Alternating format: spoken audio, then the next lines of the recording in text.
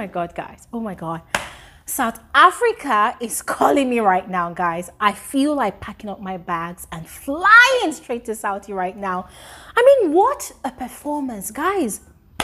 I still have goosebumps all over my body. These housemates gave an electrifying performance. Oh my God, guys. It is unbelievable that these people can actually work together and come up with something like this, guys. It is simply amazing. I am still awestruck by the richness of the culture of South Africans that these housemates put on display tonight. I mean, it's not like this is the first time I'm actually seeing it. No, I mean, I've actually experienced it before via the season 3 of Brother Mzansi and also Brother Titans, of course. But this one tonight came with a difference, and guys, I absolutely loved it. I absolutely loved it. Even Big Brother had a lot to say, you know, in compliment to the efforts and everything they put together, you know, to give such a presentation tonight. But guys, you know what? There were quite a number of housemates that were really outstanding tonight for me, and I really do want to take our time on this video to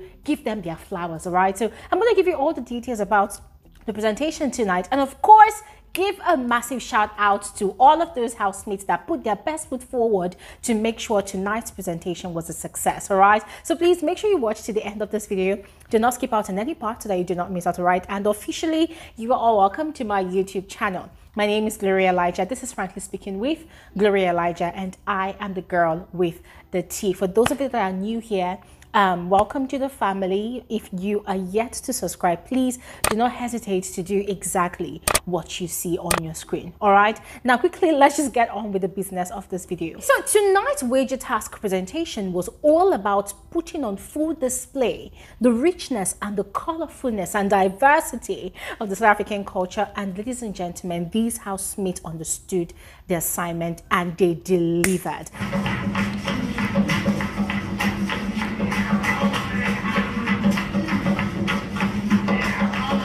These housemates took us back to home. And one of the beauties about the theme of the week was the fact that people had also introduced different tasks, you know, to add to the importance of the theme of the week. So there was a cookathon, as we call it here in Nigeria. Yeah, in other words, there was a cooking competition, you know, between teams, you know, in the house.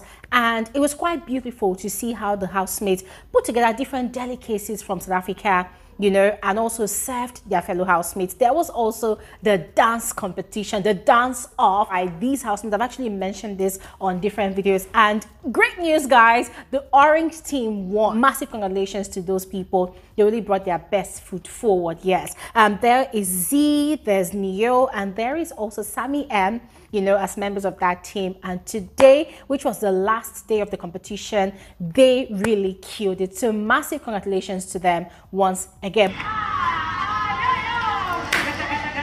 Come on, Sammy! Woo! Get it! Hey! Going back to the wager task, as I said, these housemates really brought everything to the table. Yeah, now they were required to create fashion pieces, you know, that had a blend of, you know, pure South African culture with a full display of its colors, as well as a spice of, or should I say elements of, the Gen Z culture. And they had done that to the fullest, guys. In just a matter of, I think, 3 days or even less than 3 days, these housemates, with one sewing machines and needles for everybody to use to sew, they had put together these pieces that you saw tonight. So ladies and gentlemen, it wasn't magic. It was these housemates that did all of the work. Now, when I say these housemates, it wasn't all 21 of them. Yes, there were some of them that tried to sabotage the task. And it wasn't even Big Brother's disruptors, no. It was certain housemates that were just too lazy to pull their weight. Mitch was one of them. Fahima was one of them. And then there was also Liema that had an emotional meltdown, as well as a broken home to fix. And it was really annoying. But I love what the housemates did. They had made up their mind, you know, from last week when they lost their first wager, that moving forward, whenever they have a wager for the week, you know, because their bellies are involved, they don't want to be hungry. They don't want to experience what they experienced last week anymore. if people had issues, like personal issues to deal with, they should just go ahead and sort it out. If anybody was going to throw any tantrums, everybody should ignore that one person so as not to cause a distraction to the general. Yes, and that was exactly what it did, and it worked out fine. Now, another beautiful thing about this week's wager was the way Nigel, the head of house, was able to draw people out of their shells, i.e. Mcjunior, Sammy M. Guys, these people, even Millet, they all came out. You know, so we did not have the previous case of what's his name now, Papa Ghost and Lerato and Yolanda, you know, shouting all over the place and wanting to take the shine off the whole task. The way Mcjunior carried this task on his head was quite impressive. I mean, guys, the way Mcjunior carried this task on his head was quite impressive. Now, we know that Mcjunior is the owl of the house. He rarely sleeps on time. He sleeps sometimes 3 a.m. For most of the time, he is cleaning the entire house before the next day morning. And so for this week, Mcjunior stayed up late a lot and was constantly brainstorming on creating speeches for different housemates. I mean, guys, he did a lot. He did a lot. He was the lifeline, in my frank opinion. He was the lifeline of this task. And also, I mean, massive accolades also goes to Neo, the head of house, who had very, very excellent communication skills and was able to bring people together to do what needed to be done. Yes, there was no disrespect from her to anybody, and all the housemates had a lot of nice things to say, except those like Lerato and Papa Ghost, who were quite offended that she did not really put them at the forefront of the task as they would love to do, you know, just as they did last week. She was in charge, she had structure, she was organized, and everything went excellently well. Now, quickly fast forward to housemates worthy of mentioning, you know, from tonight's presentation.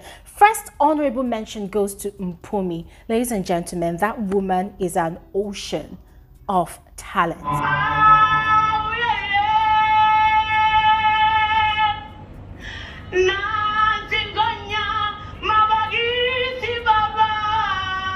I mean, guys, Mpumi took me on a quick journey to South Africa in just a few minutes. I was enthralled by her presence on that stage. Guys, the look, the delivery of her lines. Guys, that was beautiful poetry. It sounded poetic in my ears, and I loved it. It felt like she was summoning my spirit, and I was answering her call.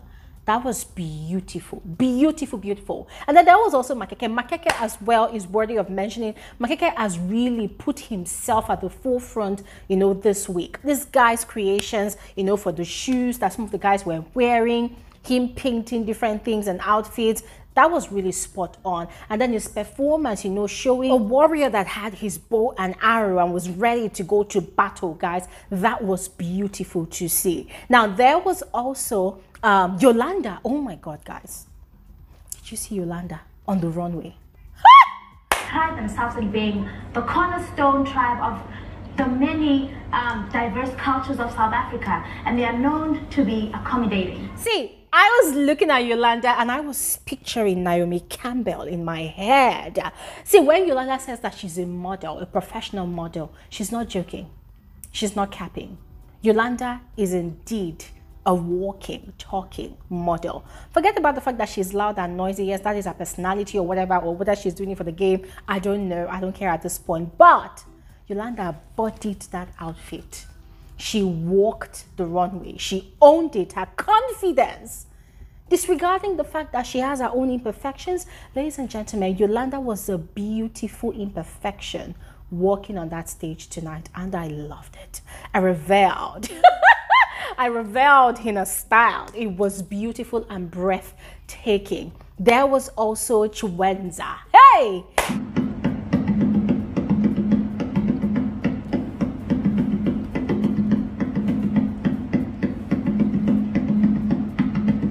Oh my goodness, ladies and gentlemen, Chiwenza was trotting the runway like, hey, I own this space. And guys, I'm like, yes.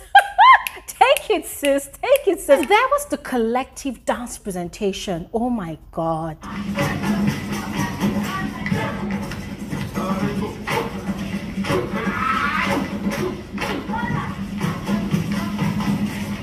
here, ladies and gentlemen, it was so beautiful. And you know something, yeah?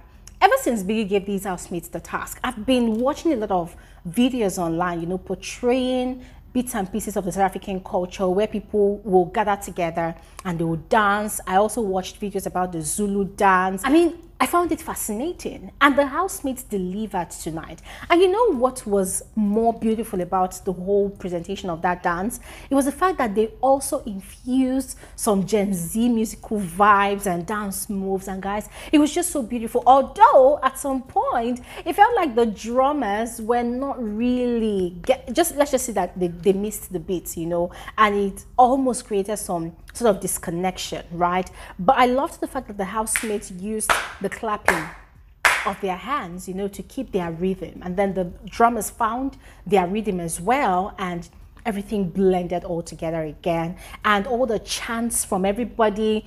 Mcjunior, once again, I loved seeing him being so fierce and manly, and I loved it. And then that was also Yolanda. In fact, everybody at that point in time, you know, was really involved, and I loved it. I absolutely loved it. At the end of the day, even people that were so impressed, you know, commended them for their effort, all the hard work that they put in, including the fact that he even introduced more tasks in the week. But he also did not fail to point out the fact that he noticed that some housemates did not show the needed commitment, you know, to execute and prepare for the presentation this week, and even asked Neil's opinion about that as well. And she also agreed, because guys, it was very obvious. Fahima especially was deliberately disregarding the head of house's authority. And I found it quite annoying, because I felt like, Fahima, it's your fellow disruptor that's on that seat. If for anything, you should support her. The people that you are against on the show are your fellow housemates or the other housemates, not your fellow disruptors. So I don't even know where this competition is coming from. And it was just so evident that there's a bit of jealousy right in there. And I'm like, Fahima, you need to slow down your horses and focus on the reason why you're on the show. Anyways, after all said, Biggie declared his verdict, which was, of course, the housemates winning their wager. And guys, I was just so happy for these people. I was so happy. Personally, I feel like they deserve it. They have worked for it.